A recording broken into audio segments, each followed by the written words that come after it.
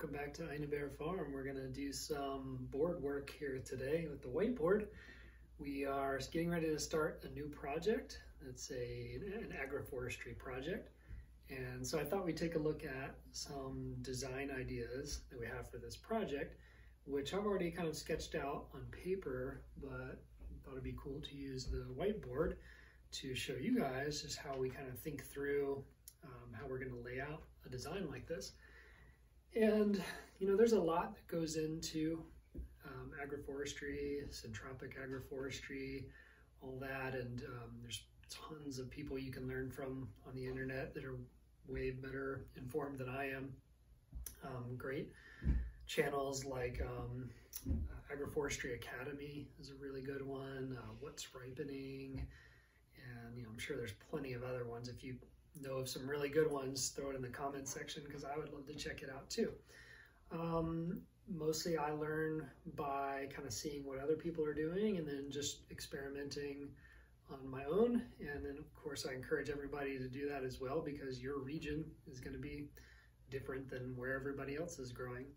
But a lot of the concepts are the same, and I'm not going to go too deep into those today because, like I said, I'm not really teaching that so much as I just wanted to have you kind of join along in this design experiment idea. But I will kind of talk about some of the fundamentals that go into a design. So first of all, let's talk about the site, which I'm going to show you in later videos. And it is a sloped site that's roughly 200 feet by 100 feet. And so it's a decent size, and it's got a little bit of a slope to it. It's not an extreme slope, but something you want to take into account. We're on the big island of Hawaii, so we're looking at tropical climate, about 1,000 feet elevation. And so the other piece is that we have kind of our focal crops, our long-term crops that we're wanting this area to be planted out with, that we want them to be the focus of. And for starters, the main one is ulu, or breadfruit tree. That's going to be like our main crop here. And then we have two kind of secondary fruit crops. One is soursop and one is longon or longon. And we're going to intersperse those in our rows as well. And we've got a whole bunch of other secondary things that will be growing that are kind of part of the agroforestry process that you'll see as we start sketching out here. And so first of all, let's talk about the distance between our main fruit crop trees. So I'll put a circle here and I'll mark it U for ulu. That's the breadfruit. Okay, I'll write that up here. Okay. And first of all, the spacing between the ulu trees themselves, actually, let me do this. The next row down is going to be an ulu, so we'll put a U there. The spacing here is 25 feet.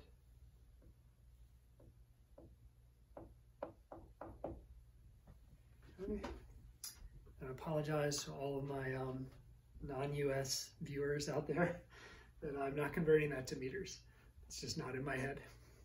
Then we've also got 25 feet this way. And this is where we're going to throw in soursop. So we'll do an S for soursop. I'll write that here. All right, so as we continue that pattern, the next one down will be an ulu, and then down again will be L for longon. And then we'll swap these out on the subsequent rows. So that would be longon. This would be ulu again, soursop. So the ulus will kind of follow rows going up and down the hillside, but side to side they'll be staggered with the other fruit trees. Then what we're going to do is have kind of an inter-row here in the middle. And so dead center, we'll be putting cacao. So I'll put C for cacao. Put that up here. That's going to come in way later when these fruit trees are much more mature and we have some shade. But we're also going to be adding some stuff to those rows that in the interim will put some shade up as well. We do cacao like that. Then we're going to have some long-term nitrogen fixing trees with the cacao in the same row. So I'm just going to put NF for nitrogen fixer. And these are trees that I'm going to let them get pretty big, and that will add some shade protection for the cacao in the short term. And it's also going to be a scaffolding because we're going to be planting some black pepper crops under there, and as well as some vanilla orchids, which both like a shadier environment. I didn't mention this, but right now this is all pasture grass. And so we have a pretty decent supply of very hardy, very robust guinea grass. It's got a lot of silica and it's a lot of carbon to start with for these materials. So I don't really need to be like planting grasses or anything like that. Mixed in here, we're also going to be doing some papaya. So we'll do P for papaya. You can kind of see how those get staggered in there. And then up in our top rows here, we're going to do a more of a shorter term nitrogen fixing trees.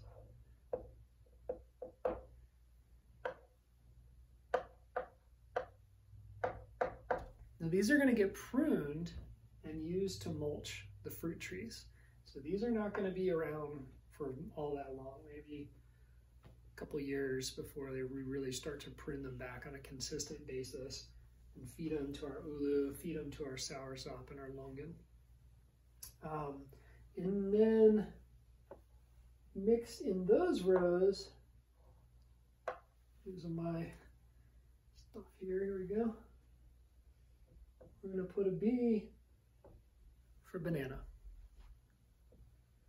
which likely we will not use as a fruit crop, but just a biomass accumulator, some shade.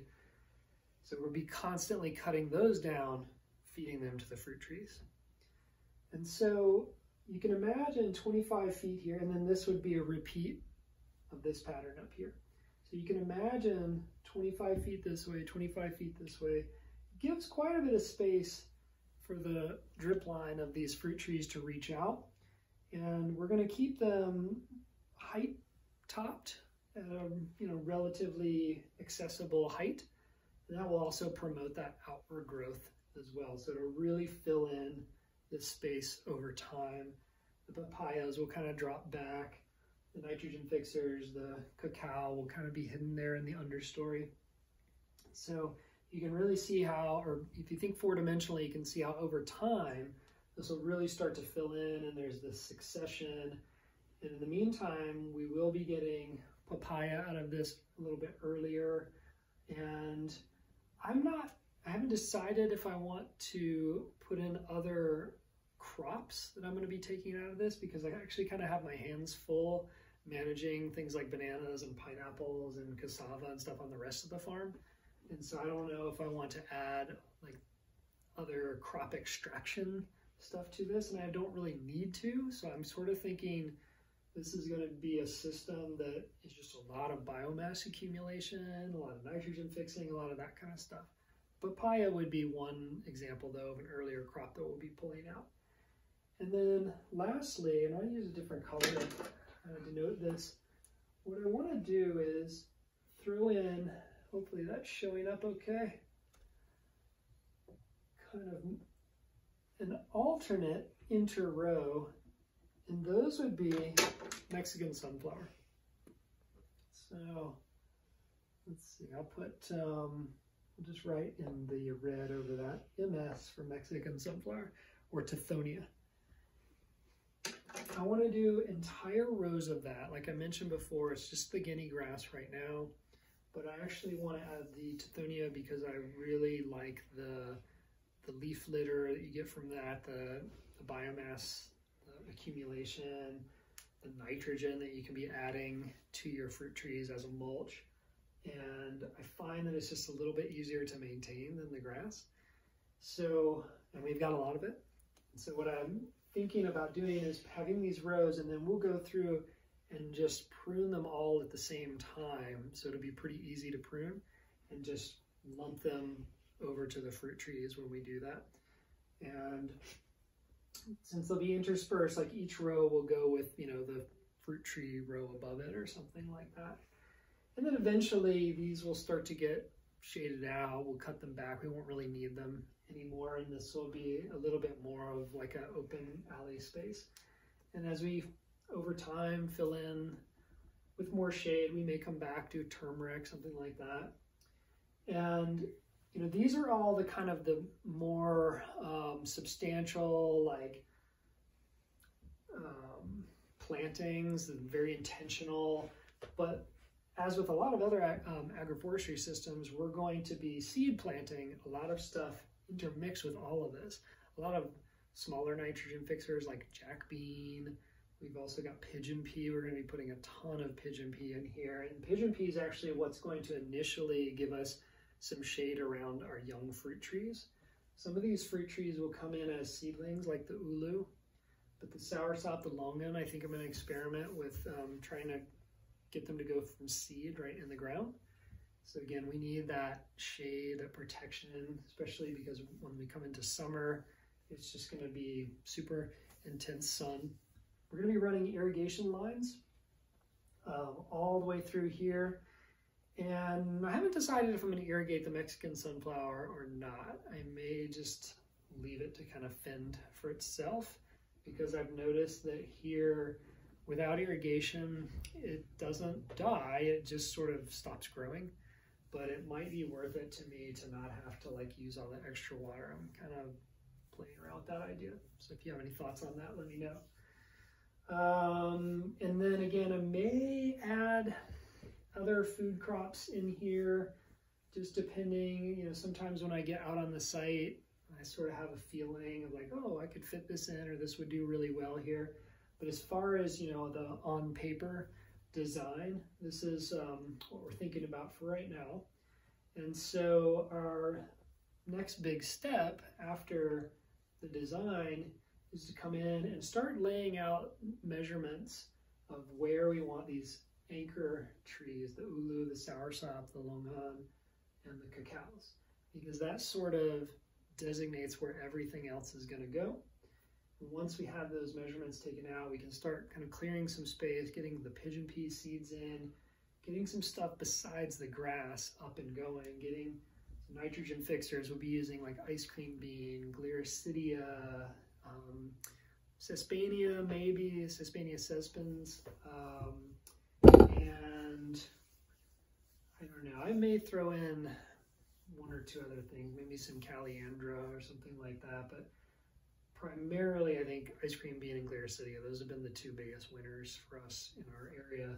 So I think, and I've got plenty of seed for those, so I think we'll be going with that. And we'll then down on this row, same thing, we'll put in the nitrogen fixers. We'll also go ahead and seed that papaya and get that going, because why not? It likes a lot of sun, it's a fast grower.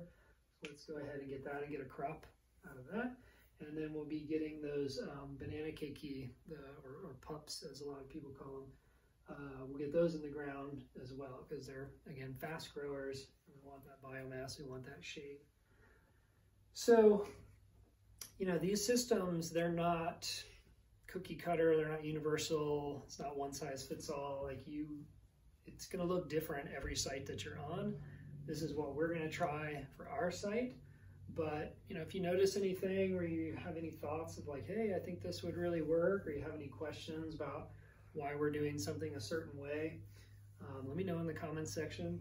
Spacing wise, I chose 25 feet because that is what is recommended on our island for spacing ulu trees. And it's recommended by a very good source. So I decided to go with that spacing. I think it's, you know, just something, a good place to start.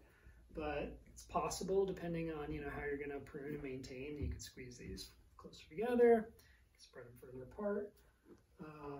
But we're excited to break ground on this. We're going to have some more videos coming your way. They're going to show those different parts of that process, and we'll keep you updated. Hope this was interesting and informative, and we'll see you back here soon at Ida Bear Farm. Aloha.